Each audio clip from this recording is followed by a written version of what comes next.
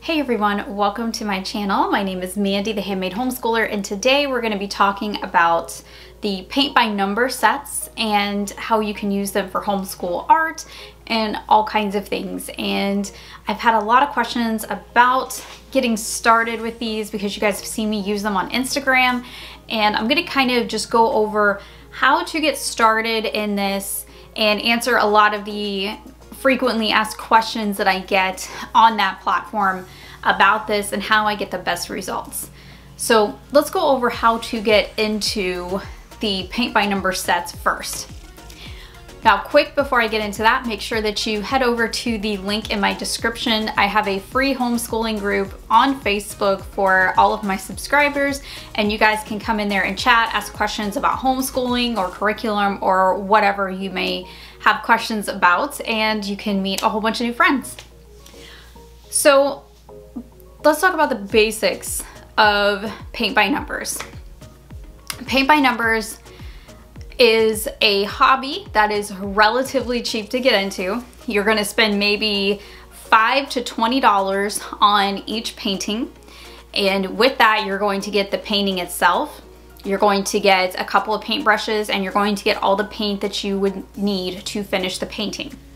They usually take several hours minimum to complete. I usually do them over the course of a month, and I like to take my time on them, and I'll spend anywhere from 15 minutes to an hour or two on them several times a week. Now, they are made to be more of impressionist type art, and what I mean by that, and I will show you here, is that from several feet away, they look amazing. If you look up real close though, you can kind of see, you know, the lines are a little bit messy and things like that. That's totally okay.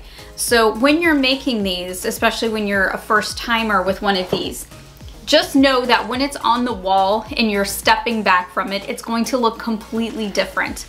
So this is the one that I completed over the winter time, and I kept this up all during the winter season this year, and I love this painting. This was one of my very favorites. So I'm going to show you the 3 ways that most paint by number sets come in the mail, and you're going to see the differences between those 3, and I'm gonna unbox one so you can see what that looks like. So here we have the 3 types of paint by numbers that are going to come in packaging. Now, this one I've already opened, but this one and this one just came in the mail yesterday. So when you buy a paint by numbers, it's typically going to come in one of these 3 types of packaging, and we're going to go over these 3 and why the packaging makes such a big difference. So most paint by numbers are going to come in this type of packaging, and as you can see, it's not folded, or it's not rolled, it's folded, which can cause creasing. Now, there are ways to get the creases out of these, but most of these come from China, and most of them come in some type of folded type package. Now, this is my least favorite, but I do have some tips to show you how to fix this if yours comes like this. These 2 types are the more expensive ones, but they're worth it because you're not going to have to worry about creasing like this one over here. So this one will come rolled like this, and there's usually a foam piece that it comes rolled around, and then you just unroll it and you're good to go. Now, that's pretty easy. This one I've been working on, as you can see, but there was no creasing with this package here, and that made it really super easy for me. This one I have not taken out of the box yet, but this one is different because this one is framed. So this one here that is rolled and this one here obviously are not framed, as you can see. And you will have to buy your own frame for like $10 or $15 on Amazon and frame it yourself. This one comes pre-framed, and so you don't have to buy that one. So actually this one is a better deal if you plan on doing any type of framing because the frame is already there. So let's go ahead and open this one, and I will show you what it looks like inside. Okay, so here is the actual painting. And then there's plastic around it, and then when you turn it over, you can see the frame here. Here's all your paint. Here's the instructions, and it has a paper version of what is on the other side here. Now let's open this one up so you can see how this one comes, because most of the paint by numbers that you order will look like this, and there's no real way to know if the painting is going to come in a rolled version or a folded version unless you look at the comments. The comments will typically, someone will usually say in the comments whether or not there's creases from folding or whatever. But just because it does come like this doesn't mean that you shouldn't buy it. I still buy these all the time. I just use the trick that I'm gonna show you to get the creases out. It's just one extra step. So this is what this painting looks like that I'm opening right now. If I can try to get it to focus a little bit. It's these really purple, pretty flowers. And we're just gonna unravel this.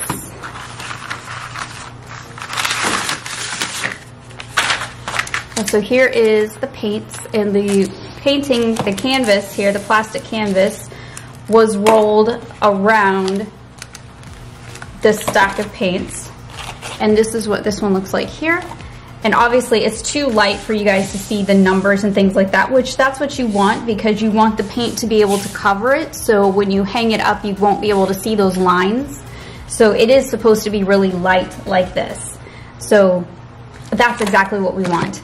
Now, in terms of pricing, this one is going to be the cheapest. I think I paid $6 for this one right here. And it is a little bit smaller, as you can see, than the one that I have right here. So it is a little bit smaller. So this is the edges. So this is what we're talking about. We're talking about a couple of inches. This one is probably a 12 by 14. Just guesstimating here, I'm not sure. This one is a 16 by 20. And most of the paint by numbers are going to be this size, a 16 by 20. But this one was cheaper and I really liked the image, so I bought this one for $6. So now I'm gonna roll this one back up and I'm gonna set it off to the side. So this one is going to be the most expensive along with this one. These were actually about the same price. There's a lot of paint by number sellers on Amazon. So whether or not it comes framed or rolled can have a difference in the price. So one of the things that I do if my paint by numbers has come in a folded type of plastic and there's a crease, one of the things that I like to do is I will iron it. Now there's a special way to do this and I'm gonna show you how. So I have my iron here and it is on the lowest setting. I don't recommend doing anything other than the lowest setting on this because you could melt the plastic. The canvas is actually plastic. It looks like canvas and it feels a little bit like canvas, but there is a plastic layer in it and you don't want to melt that. So I have my painting here and this is where all the numbers and things are in the images. So that is face down. And then I have my kitchen towel that I'm going to put as just a barrier over the top. And this is thicker than a tea towel. This is more like a bathroom towel type of material here. And I'm just going to slowly run it over the entire painting.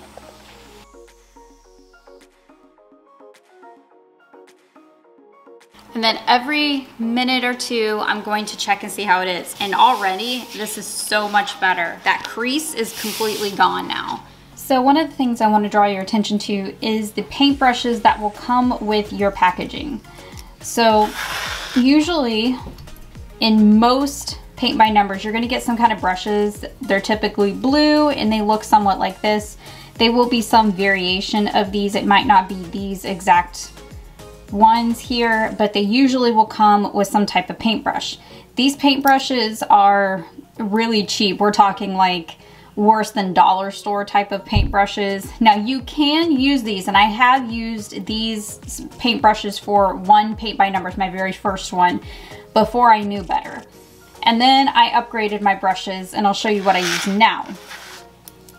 So I have this set of precision brushes, and you can see that I've used them because the bristles are a little bit stained with different types of acrylic paint here. But this set I really like, and I'll show you.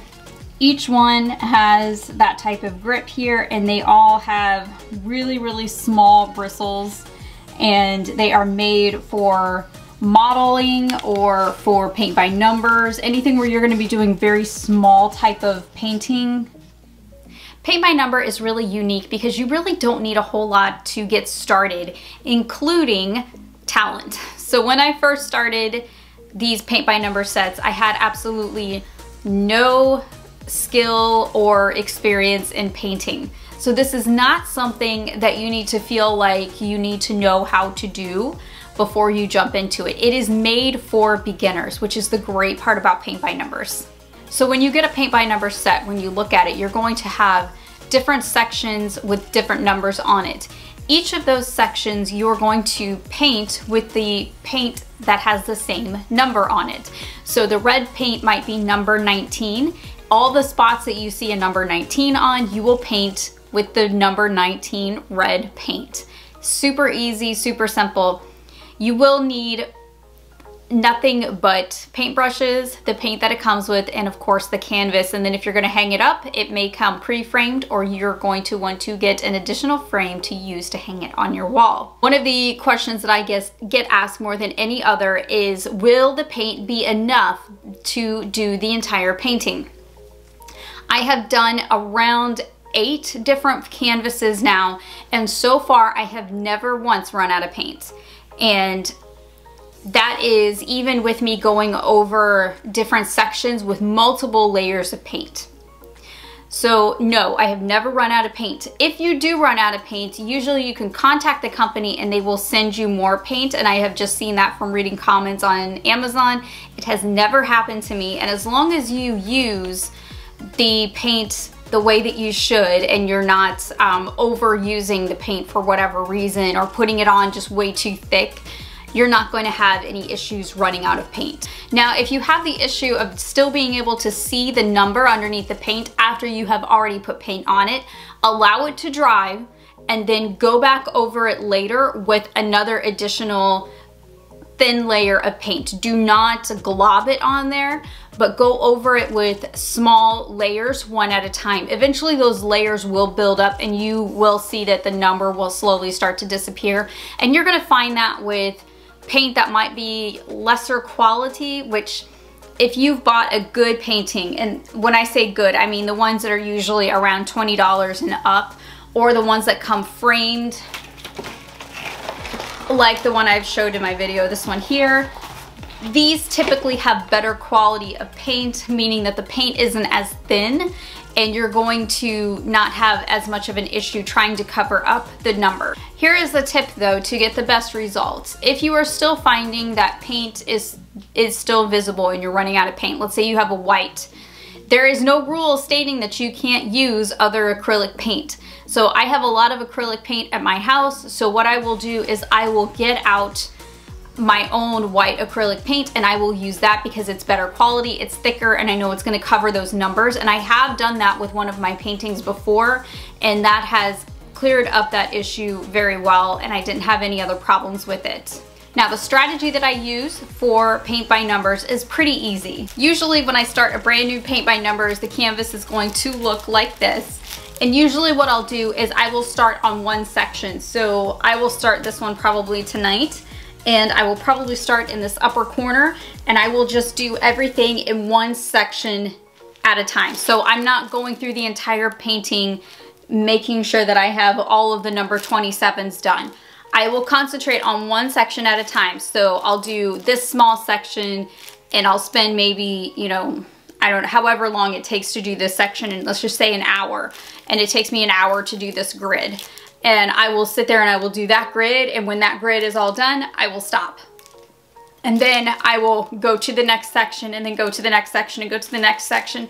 I like to go across and then down to get all of the sections of paint to make sure that I don't miss any little tiny sections. by the time the painting is done.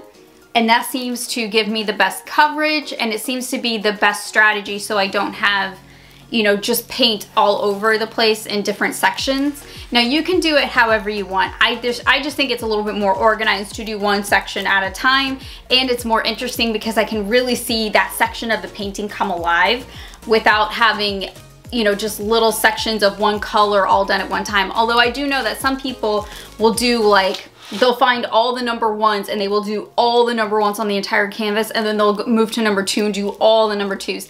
I don't really like that one because it's too easy to miss something like that. And another tip I will give you too, when you're doing your sections, do the biggest sections, the biggest areas of paint first. So like this section is really large. I know it's hard to see, but I would paint this large section first, and then I would do the small section. So in your grid, paint the sections that are the biggest first, and then move to the smallest sections last. And that seems to really give you the best coverage, and that seems to give you the cleanest lines as well when you do it like that. One thing about the paint too is make sure every time you put your paint away that you close the lid all the way. I have had an incident before where I thought that the lid was closed all the way and it wasn't, and it sat overnight with just a little bit of opening on the pot, and the paint almost completely dried out, and it was like glue. It was really hard to use, even though I added different things in there to try to get that paint to come back alive. It was very, very difficult to use for the rest of the painting, and I was kicking myself. So make sure that you fully close the pots and that you double check the lids before you put your painting away every single time that you use it. This is such a great art to do for homeschoolers, and it's a relatively cheap one that you can get into, and you can do it with your kids. And that is one of the things that I really like doing. I like being able to do art with my kids, and they see me doing art, and that makes them want to do it too. So this is a great one to do for your older kids. So I did want to make that point. This is a great homeschool art option for older kids. So one thing about paint by numbers is, although it says adult on it, these are perfectly fine and well suited for teenagers as well. I know a lot of you have seen my other ones from Instagram, and you've tagged me in posts with your kids doing them. This is a great one for older kids. I want to say middle school and high school, and even probably maybe some upper elementary could do some of the easier ones. The ones that don't have just super tiny pieces, I think would be great for the younger crowd. But definitely high schoolers would love this type of art project. This is going to last them for many weeks, even a couple of months, depending on how long and how often they do it. And it's a really affordable option for some art for your homeschool. So if you're looking for something more out of the box and that really you can use as a keepsake for your home, because I hang these in my home when I'm finished with them, it's a great option for you to get into. And with the price point the way that it is a really affordable option for art out there that isn't the normal like paper type crafts with glitter and things like that, because you know, the kids get older and they want to do different things, and this is a great way to introduce them to painting. So I hope that answered all of your questions. If you have more questions, leave them down below. I might do another video on this for just straight tips of paint by numbers and things that I do to get the best results on my paint by numbers. Let me know if you would like a follow-up video to this, and I will get that done for you. I hope that you guys have a great rest of your day, and I will see you in the next video. Happy homeschooling.